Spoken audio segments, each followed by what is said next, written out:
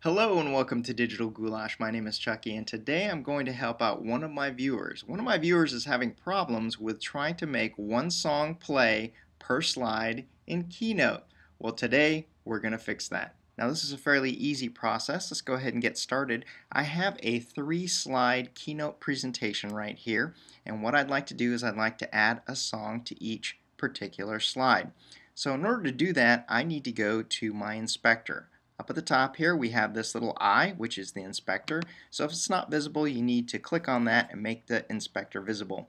The next thing we're going to do is click on the very first tab. These are little tabs up here. I know they're kind of small, but click on this Document Inspector tab right here.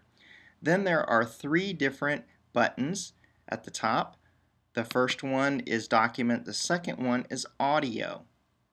Then from there we're going to click on our iTunes library, and then I'm going to show you a different way to do this. But click on the iTunes library. Now I downloaded some royalty-free music from Jason Pfaff over there at Jamendo, where you can download some music to listen to. This is a great album here.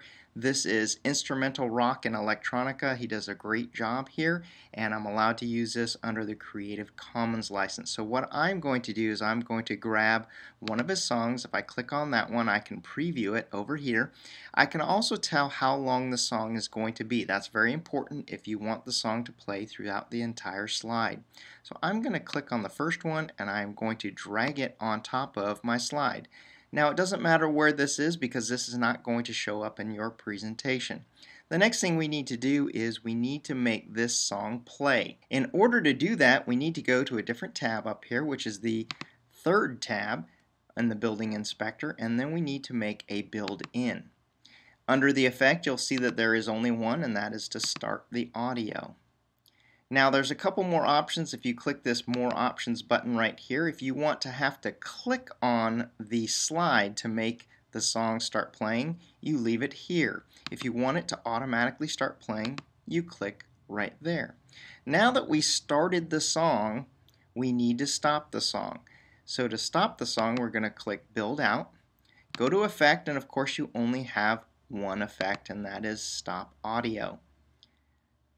Over here we have the Build Out, and then we can automatically start it after the Build 1. The problem is it's going to start the audio, and then it's immediately going to stop the audio, and you're not going to be able to hear it. So what we need to do is we need to put a delay in there.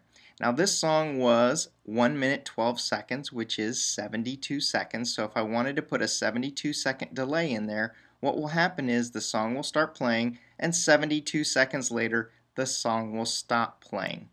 Now I am only going to put, for the brevity of this video, I'm going to put a 5-second delay in there.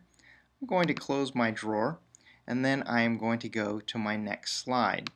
Now on my next slide I want to add a song, but I'm not going to add it through the normal iTunes. Maybe I downloaded a song and it's in my Finder. So over here I downloaded Jason Pfaff's album into my downloads right here, and I am going to grab one of his songs right here, and maybe I want to pick this one right here. I can grab that song and drag it on top of my slide, just like I did in the iTunes library. The next thing I need to do is go back to my inspector, and then we're going to do the same thing. We're going to click on the Build-In button. We're going to start our audio. We're going to go to More Options, and then Start Build either on click or automatically after the transition. Then on Build Out, we're going to go to Effect. We're going to stop the audio. We're going to do that after Build 1, and once again I am going to put a delay. Now you want to put the delay of how many seconds the song you want to run. Let's start this slideshow and see what it looks like. Let's click play. You can hear the song is playing. After 5 seconds it stops. Now I forgot to put a transition to jump to the next slide, but if I click the space bar you can hear that once again the song starts. 5 seconds later, the song stops. Now let's go ahead and look at this.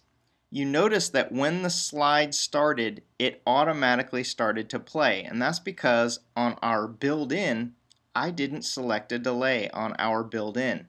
So if you don't want the song to start immediately when the slide starts, you can put a delay on the built-in. Let me go ahead and put about 2-second delay here. And then let's look at it one more time in the play version. It starts. 2 seconds later, the song starts. It'll last 5 seconds before it stops. We go to the next one. The music starts. 5 seconds later, the music stops. Now, once again, you have to put how long you want the music to play. Now, that's the answer to the question. Hopefully, you got something out of this particular tutorial. If you haven't done so already, please subscribe to my videos. Give me a thumbs up, give me a like, and share my videos with your friends. Cheers!